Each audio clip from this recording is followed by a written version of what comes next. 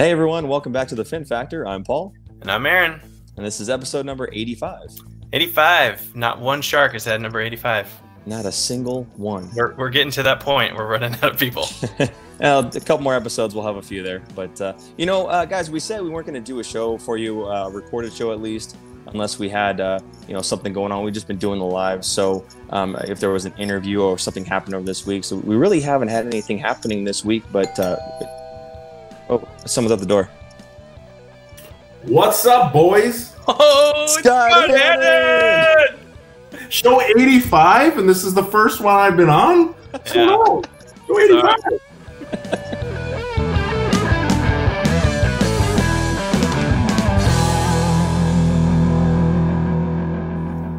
All right, so we are back. We've got Scott Hannan with us. This is awesome. It's our first interview of the stay-at-home period, if you will. So it's kind of interesting. Scott, how are you doing over there, bud? No, not too bad. Hanging in there, bud. So, homeschooling the kids, little hockey, little soccer in the backyard. So, holding things together in a tough time. So it's been good. Nice. Yeah, we were talking a little bit off the air there about the kids and homeschooling and whatnot. It's a little rough. Got the Zoom calls, and your kids are a little bit older than my kids. So you said it might have been a little bit easier dealing with them because they're a little more self-sufficient, but sounds like it's homeschooling is not going to be a secondary job for either of us. I don't think so. I'm a good gym teacher, but I don't know. The schooling in the yard, I give a lot of credit to my wife. She takes care of a lot of the schooling. I get to cover recess and lunch, run them through some drills. I can tell you one thing. I'm glad I got a backyard right now. We've got some good weather, so I can run them through some drills, sprints. Keep them in shape. That's pretty good. Excellent. Yeah, it sounds like you would be pretty good at that because, as Aaron's about to point out, man, you had a pretty long career there. Yeah. 1997 drafts. You were drafted along with Patrick Marleau in the first round, and Joe Thornton, but not by the Sharks. He was drafted by Boston originally. And Mark Smith was in that draft. He was drafted much, much later, but a little bit farther down. That's all right. Here's Scotty right here. He had 1,055 games. That ranks you 7th in your whole draft class, which is pretty good. And Smitty, I'll come down here to Smitty. He's right down here. I forgot what he was, number 27, I think, which isn't bad for such a late round pick for him. But no kidding. He ironed out quite a good career for himself. That's pretty good. That's pretty good. And then going to your let's see, your stats here with the Sharks. Let me pull that up real quick. Nice and short. Let's see. We got for the Sharks themselves, after 1,055, you had 626 games. So you had 2 stints with the Sharks. You played for Colorado, Washington, Calgary, as well as Nashville. And boo, the Predators, but you do what you got to do. That was a short one. Yeah. And you also had another 100 even playoff games, which is kind of cool. Did you plan that out? I did exactly like that. I said, you know what? After 100, I'm like, no, that's it for me. No more. That's pretty impressive. No, that's great though. Got locked up there like that, especially the games in my draft class. That's pretty cool. Yeah, it's pretty amazing. Very cool. Before we I want to get to a little bit about one of the guys in your draft class that Aaron actually mentioned. But before we get there, I did want to ask, after your career was over, you're still living here in San Jose. Was that because this was the last destination, or was that because there's something special about San Jose in particular? You know what? I think it's a little bit of both. If I was looking at the end of my career, I didn't know I was going to play the last 2 years in San Jose. I was in Nashville. It was kind of a weird year. We had the lockout. It was a shortened season. Nashville, we struggled there as a team, and we were missing the playoffs. And it's, in some ways, a funny story. I was sitting there. I didn't think I was going to get traded, and then I get a call from Doug Wilson saying he's going to pick me up, come in for the playoffs, and, just be me. And it turns out in that playoff stretch that, we had an injury. Jason Amirs went down. I came in. I played pretty well in the playoffs and ended up getting 2 more years and finishing off in San Jose. And that was it's just like a blessing. It was sort of something that, I'm not going to say I was going to move back. If that was the end of my career in Nashville, most likely we would have ended up in Colorado, back in Denver. That's where we had our house. We spent a lot of summers there. But my wife's from here. Obviously, I have a lot of ties to the community, and it just turned out perfect. I mean, now being back in the Bay Area, I get to do so many things. I'm working with the Sharks Alumni Foundation with Doug Murray. We've started that up. You know, getting to do some things with NBC now. So many things clicked, and there's so many connections. Again, like I said, to the hockey team, Doug Wilson's been so great. Still knowing a bunch of guys, Joe Thornton, you know, Patty Marlowe. I'm really good friends with them. You know, a lot of guys are sticking around. Dan Boyle, and it just turned out great. I mean, I love the fact that, you know, what's not to like about the Bay Area? Getting to surf. I get to go up skiing up in the mountains, so I'm enjoying my life here now for sure. And you know, one of the other things that you were able to do, I don't know if you're still doing it, but the Learn to Play program over at Solar for America, because you actually coached my son Jace. Yeah, I've actually really enjoyed that. Now, anybody that says they're going to end their career and jump into coaching, I didn't think I was going to do it. Just I didn't know. You know, do I do that with my kids? I jumped on with them, and then it just kind of, I really enjoyed it. I loved working with the kids. I got on with the Learn to Play program. I'm still coaching it now. Unfortunately, with everything that was going on, we were supposed to do one here at the end of March, and I was leading that up, and then we would have had one in September again. So it's unfortunate, you know, you see this ripple down effect with the quarantine, how it affects so many different levels. Talking to Curtis Brown the other night, we were on a webcast with all their with a lot of their Sharks, junior Sharks teams. And I mean, the 18Us were going to nationals, and, you know, all of a sudden that's over and done with, and they're moving on after this. So it's sad to see it affecting so many things. You know, we all know what's going on in the economy and people being out of work, but even with kids and school and junior Sharks programs, it's really unfortunate. Yeah, that's it's a bummer. We'll go a little bit more lighthearted now. I think Aaron had something he wanted to bring up, and it was something about the alumni actually that we just spoke about. Aaron. Well, we interviewed both Douglas Murray and Mark Smith, and we asked both of them for a funny story that they could share that was, you know, somewhat family friendly. And they happen to both have stories about you, which we thought was kind of interesting. So we're going to, you haven't seen these yet, I don't think. So we're going to I have not seen these yet. So we're gonna roll back. This is from about a year ago, I think, when we interviewed them. And so here's a listen. Here's first Mark Smith. It's pretty cool. Yeah, my first year, I came into camp here with Scott Hannan. He was my roommate for the first time I came into town, which was pretty cool. And actually, I got a good story about that. Sure. Actually, if you guys want to hear that. Yeah, let's hear it. Yeah, it's kind of funny. I wheeled in. We were staying at the Hilton at that time, so I wheeled in the hotel and checked in. And I looked. I'm like, you know, who's my roommate? You know, and then checked out. I'm like, that's Scott Hannan. I'm like, he played in the West, right? And I'm like, he's probably a good guy. You know, it's like I never met him before. So I came up to the room, and I came in and I introduced myself. Hi, you know, Mark Smith. You know, oh, cool. You know, come on in. So we're sitting there, and for some reason, I opened a drawer, and I don't know why, because I never open drawers in a hotel. But he had all his clothes folded out in the things. Yeah, his bags unpacked, and I turned around. I'm like, "What do you think, you're going to be here for a while?" And then we cracked up and had a good laugh about it. But yeah, ever since then, we've been pretty good pals. So. Nice. Oh, well, I was a pretty confident guy, so that turned out to be okay. I got to stick around. Funny story about Smitty. Probably not going to like me talking about this one. Is you notice how good his hair looked there, right? Now, little did you know that I played with Smitty forever. We broke in together. We played against the West. He was going bald at like 20. Wow. He should be a poster child for Propecia, because he went on Propecia, and that's why he's got hair, because he would look like you. That's impressive.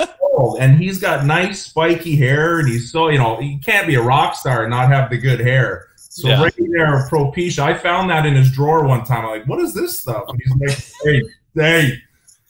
Well, he got a little hair on his shoulders too, but he really got on the back. So it is nice. No, I mean, you know, me and Smitty, great buddies for a long, long time. Still close to this day. Love that guy. He had a great career, great guy, living in San Francisco. So, you know what I mean?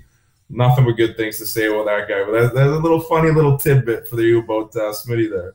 Love that. Yeah, we wanted to give you the opportunity to kind of fire back. So that's great chirp on the return there. So we've He's also probably not going to like that one being out there, you know. Well, we've also got, and prepare yourself for the next guy, Crankshaft, actually, another good friend of yours. You guys had a bit of a competition, so we'll go ahead and roll that clip now. I don't know, is it a wide angle? Yeah, okay. It's okay. I might have quite a large head. And what happens is you have a lot of time to kill when you're an athlete, and you come up with stupid stuff, and sometimes you have a head off. And I honestly only lost one head off in my career, which was to McIntyre, the old 6'8" fighter in Pittsburgh. He was in the minors though, but okay. So I lost it by like 1/8 of an inch, and I couldn't believe it was that close because his melon looked huge. I know what you guys are looking at, but when I first got up to the Sharks, I got called head, and Hannan was called head at times, and they had to figure out like who has the biggest head, and so we did the classic of measuring around, and I crushed him, and they're like, no, this can't be right. You know, Hannan has a little bit more of a long face, right? Okay. So we had to go with the displacement theory. So in the training room, we filled the water with a bucket with water, and you know, we pushed our heads down and saw who displaced the most water. And sadly, I won that one too. No, it's funny. Oh my God. It's funny that was Hannan, because last week Mark Smith had some good Hannan chirps. He was his roommate. Well, Hannan chirped us enough when we played, so we got to give it back. Right? Well, if we ever have Hannan on the show here, he'll be able to fire back at you guys. But for now, you're 2-0 against him right now. So Oh, excellent. you and Smitty, well done. He's right. Look at that head, though, man. Honestly, out there on that thing, that's the only thing you can chirp about. The size of that melon. But there goes to show you how much free time we did have as hockey players, where we would do stupid stuff. Like, I think Jumbo was in on it too. Jumbo's like, no, let's have a head off. Come on. Get those heads in a pail of water. We're like, well, hey, why not? For the team, right? For the boys. Oh my God. This is you know what? That's the stuff you miss when you don't play anymore. It's just that no nonsense chirping guys all the time and like doing just stupid stuff and hotels, dressing rooms. It was classic. Dougie's a great guy again, but does have a large melon. So I like though that he said, you know, I crushed him with the circumference, but you know, Hannan's got a longer head instead. Yeah, so. I've got more of a forehead than he does. You know? I don't know. Like, it's just the size of his makes his forehead look so small, but really it's big. It's big. He seemed like he was both sad and happy that he won. Yeah, he was happy. He was happy. He was happy. Oh my God.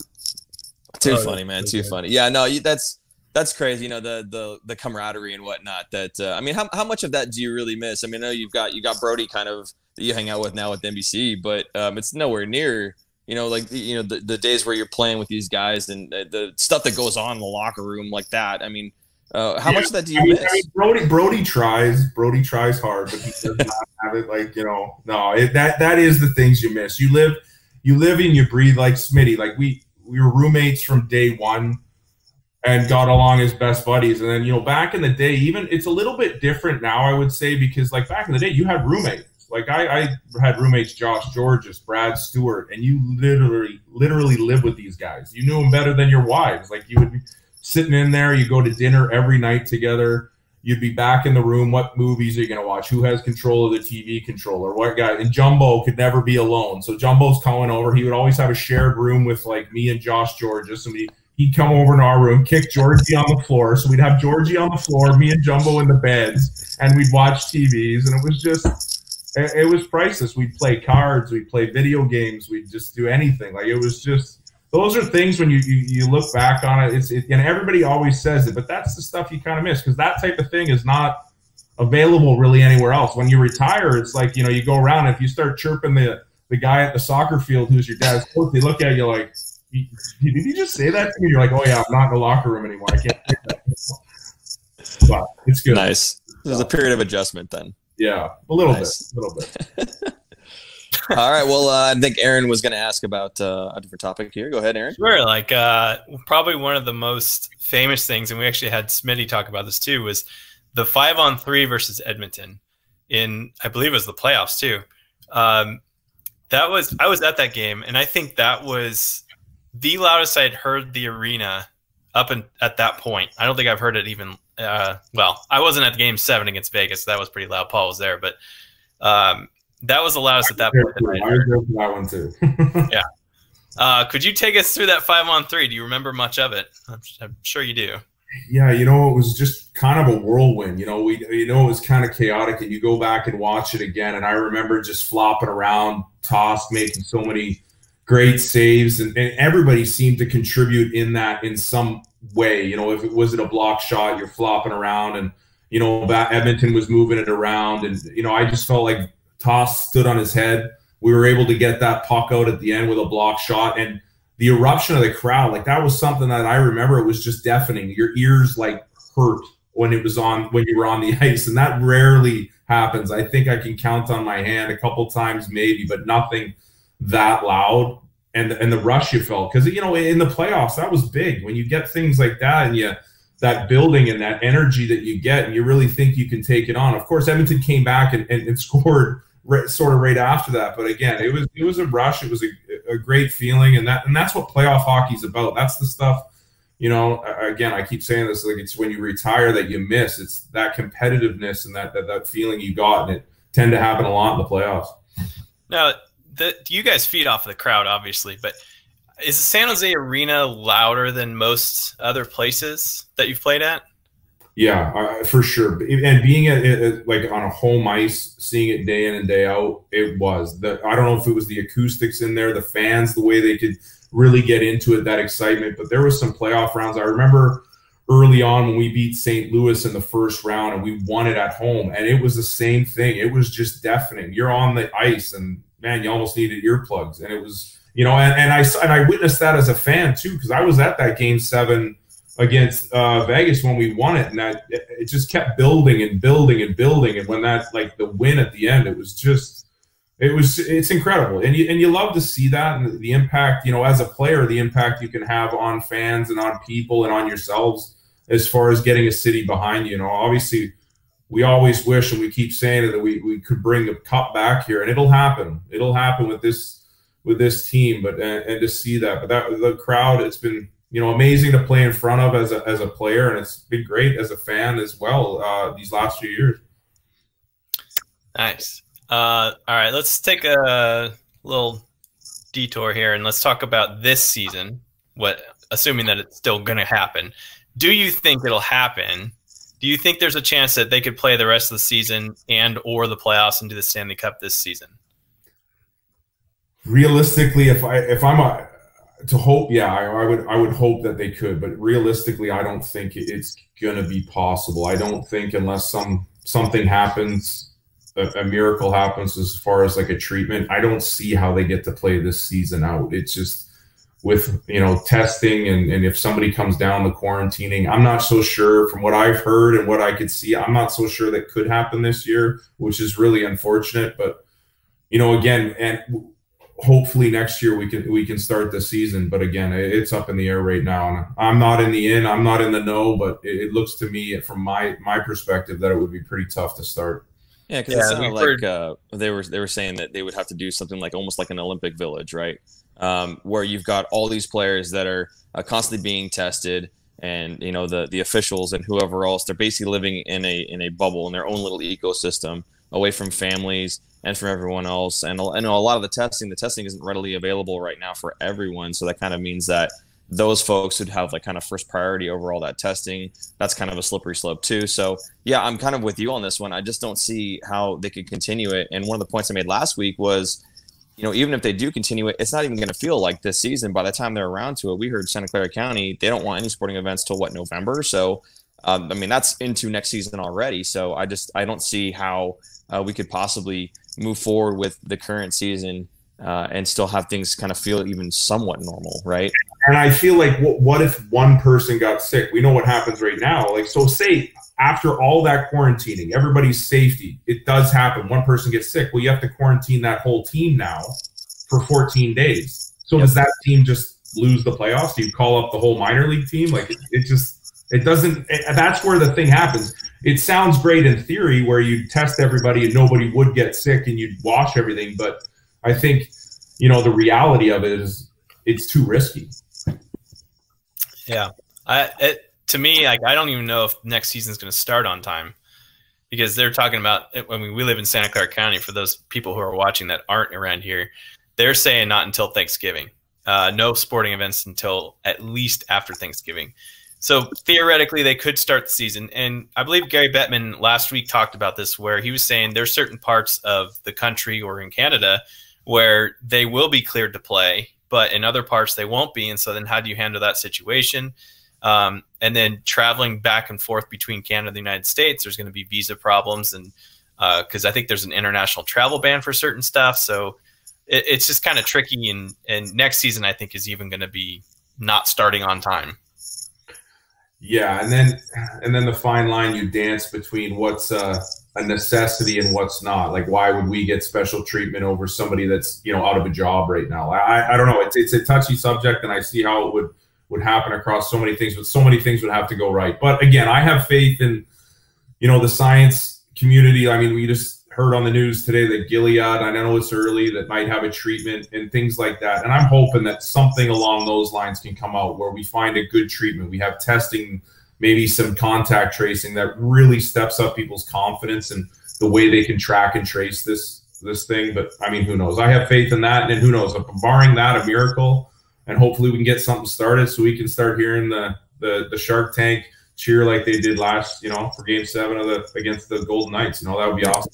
Absolutely, certainly hope so. So if this season is, you know, gone, essentially affected by this whole outbreak and whatnot, at least can we look back at something that was maybe positive about this season? I know the Sharks, they didn't really live up to what they had on paper. I felt there was a lot of really big names and a lot of potential there.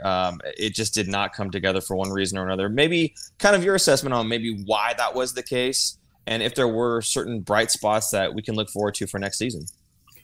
You know, I think it's such a fine line between winning and losing in hockey. And we like to talk. And I mean, I know me being on NBC, you start to look at it as like, oh, that's the reason why. But it's funny. Sometimes things just snowball and they don't click right and they don't work. And that can be a goal here or goal there. I know we want to talk about losing certain players on the team and then the bonding and, you know, the room. But really what I think is just things kind of didn't work out the way they did. There was some guys coming back off injuries that, you know, are tough, and they didn't have the years they wanted to have, and that's for sure, you know, and I'm sure they're feeling the same way.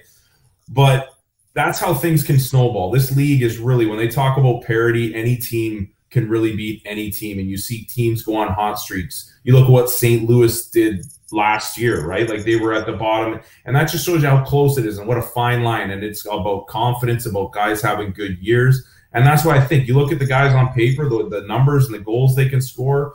I have faith in guys like Doug Wilson who can put together a few pieces, and, you know, we can be on the thing. I like the way some of the young guys played.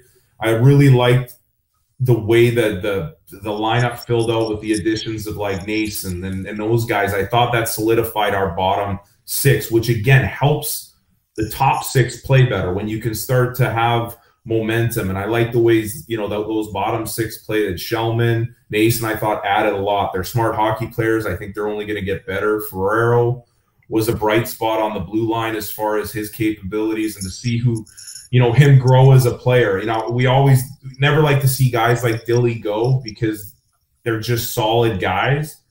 But, you know, in some ways it happened with me leaving and Vlasic stepping up and things like that. You know, that's just the way it happens. And Ferrero, to see him take that next step there after Dilly left, because he got given those minutes. And I think that's the guy that they're going to count on to play with guys like Bernsey or with Carlson, and to be able to relieve some of that pressure. He's a great skater, seems to read the play better. I'd love to see where he's going to go in his career path.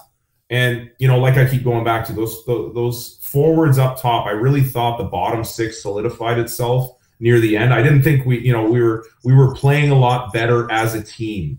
Whereas sometimes at the beginning of the year, you saw it was kind of just messy, you know, and then you started seeing us play better, but it was too late. And then all of a sudden it was so much talk about not being in the playoffs, not that, and that eats away at you. So I think that moving forward for next year, those are some bright spots. I love the way the goalies were playing at the end.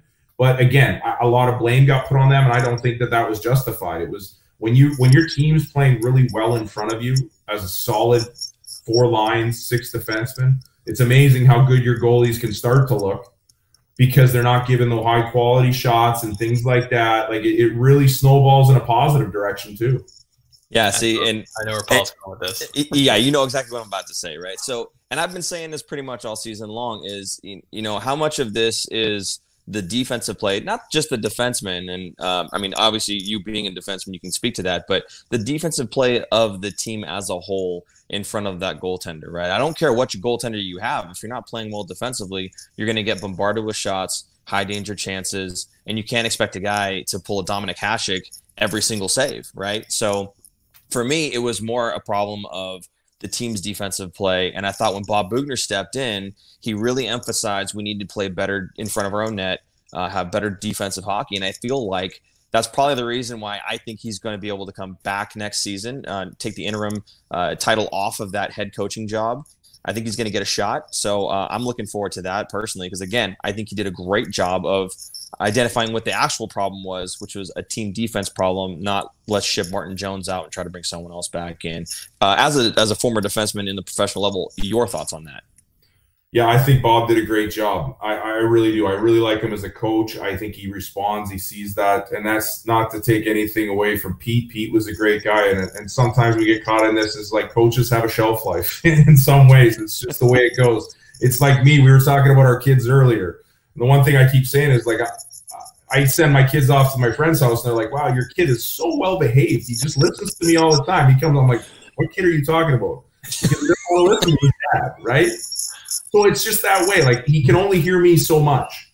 And I think that sometimes you need a fresh voice. Now we go back to team defense and I think it's different. I think this is what's so exciting about the game now is so many players can shoot. So many players can score. Back when I played early in my career, there was a couple top scorers and you shut them down. It was more defense first and you really have to shut it down as a team. And I think the Sharks got away from that at the beginning, right or wrong. I think some players thought they had to do too much. They almost cared too much. So they try, and when you start playing outside of that, when you think it's on you to win that game or on you to win it defensively or on you to win it offensively, things fall apart because you stop playing as a team. And I think the team just got back to that more towards the end of the year. And I like the way they were playing at the end of the year, a lot better than I did at the beginning. Yeah, see, and that's, sorry, I'll let you talk in a second. That's exactly why I like having the former player on the show, because we get that, you know, not from an analytics standpoint, but from somebody who's actually played the game to kind of give us that insight. So thank you for that. Aaron, go ahead, fire away. So assuming that Boughner does stay as a coach and we have more or less the same pieces, do you think this team puts it together next year and is a contender next year? I do. I think if we play the same way that we did at the end of the year and the young guys grow even more, they're going to get given more minutes. And the guys come back and have better years. Everybody goes through those times. You know, we first to say we want your top end players to play. You need them to play. We need them to score goals. We need them to play, you know, tight. We need them to be our best players. But I think that confidence from the bottom six being able to fill into their roles, which will allow, I think our goaltenders will have bounce back years if they play just like they did at the end of the year, right? Throw out the bad stuff, you know, and everybody forget, come back with confidence. Yes, I think this team can do it. I think they have the potential, the skill, and everything to step back in and have a good, solid year next year. Do you think there's any pieces that need to get added this year during the offseason? Hey, there's always it's always what's available, right? Like especially now, it's so hard with cap structures and what it is. And I'm not a numbers guy. I don't know all the situations, but yes, if you can add a piece that's going to add something. You know, kind of like what we did with Nason this year. Like nobody really knew, but there's a perfect piece you lose. And when you lose guys, you know, sometimes over the course of the year when you don't really look at guys like that you lose Donskoy. Losing guys like that, you know, some people said he had a struggled year, but those are skilled guys that you fill in that can go to other teams and get more minutes and provide more points. And on your team, you think they're struggling. Whereas they just add depth, and that's something when you can slot those guys up and down the lineup, that's key. That is very key. And they're not. It doesn't mean because they're not putting the puck in the net that they're struggling. It's that they're just, you know, a lot of points come on power plays. A lot of points come in certain situations at the end of games or whenever. And those guys are just key parts. When you can add more of those key parts, and it's tough because in a salary cap structure, a guy has a good year and you move him up the salary structure, all of a sudden you can't pay him. So you need young guys to step up, guys like Nason, Shellman, really smart. You hear about this all the time, like smart players. where I noticed it right away with a guy like Shellman, where he's always on top of the puck. He was very on the defensive side, able to attack, the way he used his stick. You really like those things, and it showed. He kept getting better and better, and he was making some pretty high-end skilled plays. I really like his intelligence on the ice.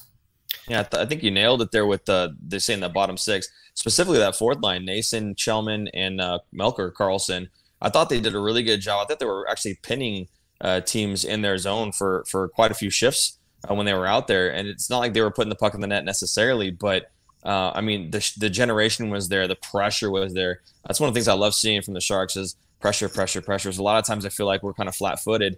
And when they're actually going after teams and they're putting that hard pressure on, it forces them into mistakes. So that fourth line, I felt really played a big role, as you're saying right now as well. So kind of validating. Thank you for that. But yeah, I think, you know, there's a couple guys that I wouldn't mind seeing a little bit more out of. I think, you know, a Timo Meier, a Kevin LeBanc, they had great seasons last season. This season, it seems like they were a little bit slower to the point generation than anybody else would have liked. So kind of your thoughts maybe on them, like, is this kind of a mental hurdle that they need to get over? Obviously, it's not like an age thing because they're not old enough to regress, but kind of your thoughts on those two players. It's funny that you said mental hurdle because I go back to a guy like Hurdle. When he was 19, he comes in and he's played. He's like, it's a learning process. You really don't understand that as a young guy. You come in and it's unexpected. It's easy because, you know, I'm just scoring goals and nobody really had much expectation of me. And expectation carries with it a lot of weight. And when you lose a guy, when you lose depth, you lose guys like Pabs, Patty. And what that does is it focuses it on you. Okay, this guy got 20 goals, and you move him up the lineup. Now all of a sudden you're playing against harder defensive players, harder lines. You're not slotted into these easy spots. Now that's a learning curve. I think Timo can get there, and then guys like that, Kevin LeBanc, they can get there. But it's work, and I learned that.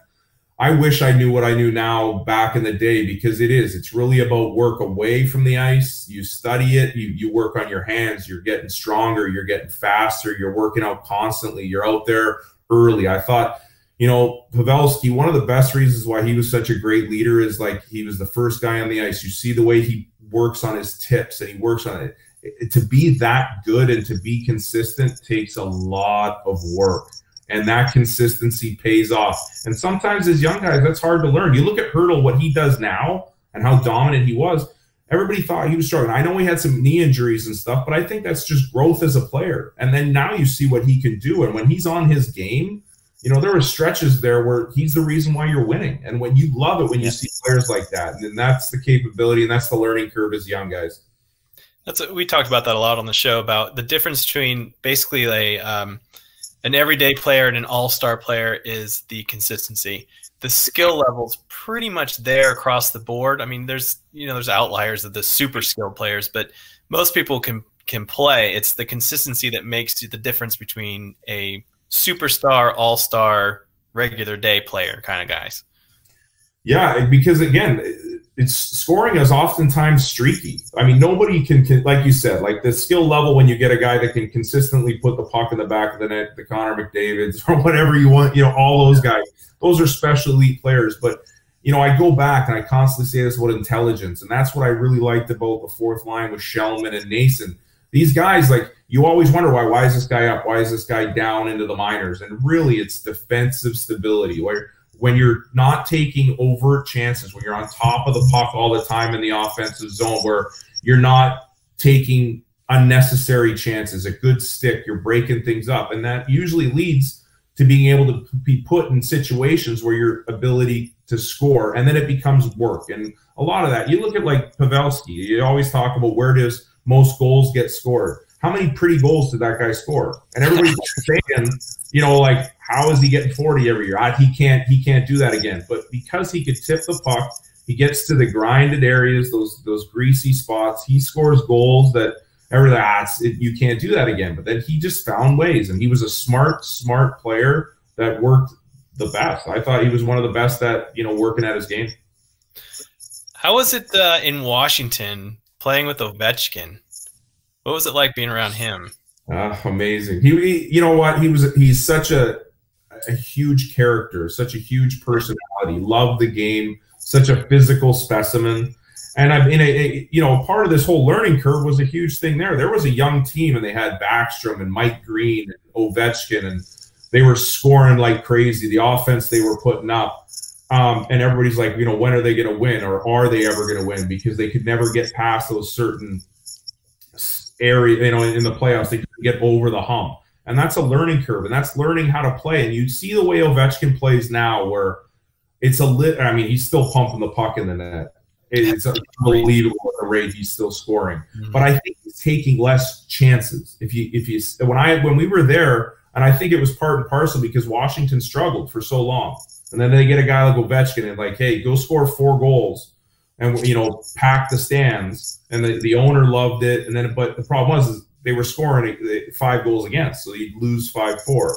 I think they learned how to win. They grew as a team. They grew as players. And, and credit to them. They're a dominant team and great guys, great personalities. It was a lot of fun playing there. I wish I could have gone back for a few more years, but that's just the way it goes in hockey sometimes.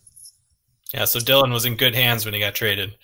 I know. He was. And what a great guy for them to have, too. I mean, Dilly, my hometown Surrey boy there, too, from back in my hometown. It's a great guy. Such a bummer that he ended up going to some place like that with a great run-in store, and then this happened. So yeah.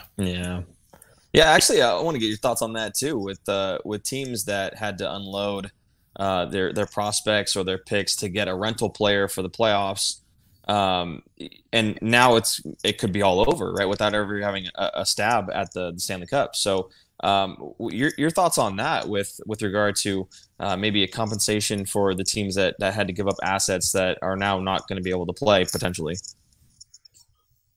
I don't even know how you would do that. I'm to be honest, I would love to have all the answers of that, but what's the other team going to say? Well, hey, that's a trade, right? Who knows if the trade would have worked out, right? We don't know. Is the guy going to sign back? I'd love to have the magic answers to be able to say, I wish we could just play it. But, it's such a kind of, who knows? I don't know. Yeah. Do you think Patrick Marleau and Joe Thornton are coming back next year? My heart says yes. I hope so. That would be that information there.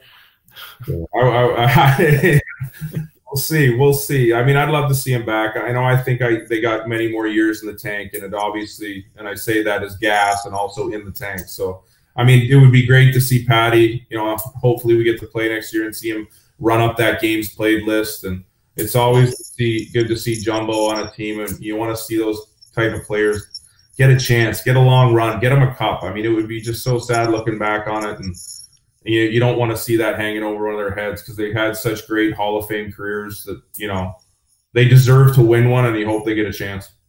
For sure. Hey, I want to give you an opportunity real quick. We had a couple guys chirp you. You got to chirp them back. Is there anybody that you want to take a stab at, and then maybe we can get them on the show? I don't know. Take a stab at. Wow. I had to think about it. I have my chirps for Smitty and Cranky, but who else should I get? I'm not sure I'm into the chirper, but I got a funny story for you for the fans. How about that? Perfect. Okay, sounds good. Great. I'll give a funny story because everybody likes to hear these, and it's pretty PC. So it's about a rookie party we had in Boston one year. And so rookie parties are always fun. You always hear all this talk about it. So we had a rookie party, and I might have had a few beers at the dinner.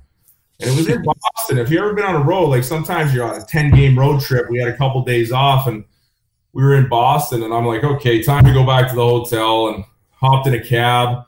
And I come up to the hotel. Yeah, take me to the Marriott in the cab. And the cab's like, yeah, sure. And we go into the Marriott, and I'm not even really paying attention. I pay the cabbie. I walk in, and funny thing to be known about me is I have as well with my big forehead, I also get cut pretty easy. So I'm walking through the door, I'm looking at my phone, and I pull the door and I whacked my head on the door. And I'm like, so I'm looking and I'm kind of bleeding. I'm like, oh my God, seriously, Scott? So I walk into the hotel. I go up to the elevators, I punch the elevator, and I get up to the 10th floor where my room is. And as my door opens, I look, and there's the EMTs and there's cops and everybody in there. And I'm like, what is going on? And then they're like, hey, sir, how are you doing? what's wrong with your head? Because I was bleeding, right? And I'm like, wait, this isn't my hotel. And I'm like, oh, this isn't my hotel. And they're like, wait, this isn't your hotel? Well, how did you hit your head? I'm like, no, I just bumped it downstairs. Well, why are you bleeding? Are you okay? You don't know what hotel you're in? You have a concussion? You've got to come with me, sir. I'm like, no. Like, you don't understand. I'm at the wrong hotel. There must be another Marriott in this city. Now, if you know Boston, they have like 3 Marriotts. Yep. Like, you could go to this wrong one. So I'm coming down, and the cop's like, no, you have to come with me to the hospital. We have to check you out. You have a head injury. I'm like, no, you guys don't understand. So I'm coming down the lobby, and I come out, and in walks Scott Thornton and Rob Davidson from the rookie party. So they're coming into the wrong hotel too, and they're like, Hannan, what's wrong with you? I'm like, Thorny, I don't know, man. I bumped my head a little bit, but they're saying I can't go. They have to take me and check me out. So like, no way. So they're coming with me. So they hop into the cab. We all get into the back of an ambulance, and we go to the hospital. So I'm in the hospital, and I get to see a doctor, and the doctor's like, so, you know, we have to give you like a concussion protocol. And I'm like, well, okay. So I'm going to ask you a few questions. And they're like, what city are you in? And I'm like, we're in Chicago. And Scott Thornton's beside me going, damn, we're in Boston right now. I'm like, oh, no, we were in Chicago 2 days ago. The cop's like, oh, okay, we're going to ask you a different question. What day of the week? And Rob Davison's beside us. He goes, oh, man, nobody knows what day of the week it is.